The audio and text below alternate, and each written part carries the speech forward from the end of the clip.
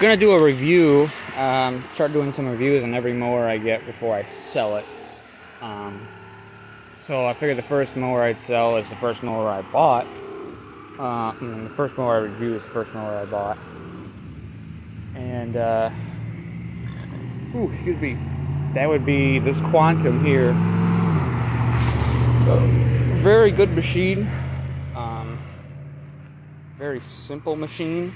I'm pretty sure you'd get these at like big box stores, like Home Depot, Walmart, stuff like that. Not too sure. This is from 1992. This designer shroud is not original with this mower. This actually came off of Boland's or some kind of other MTD from 2005. But the one that was originally on this looked pretty similar to this and was totally destroyed. Sun got to it and it just destroyed it to hell. If anyone's looking to buy one of these, I have this one for sale for $100. Very simple machine to work on, very simple machine to use. I like the tires. Tires are a hard rubber plastic kind of feel, not just a cheap plastic. There is some kind of rubber material. This engine goes through some really tall grass, no problems.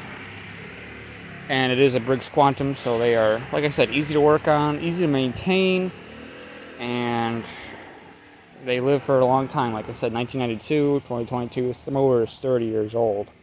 And I believe, almost positive that this is the original engine for this deck. So, it had a Yardman designer shroud on it and all that. So, very good mower. I'd give this probably 4 out of 5 stars. Honestly, I'd give this a 5-star. I'm gonna change it, 5 stars out of 5 stars. Love it. I'd pick one of these over any mower nowadays, just because how simple they are to work on, how readily available parts are, and they're just decent mowers, man. So that's my review on this. Sweet, simple, and easy. I mean, it really is an easy mower.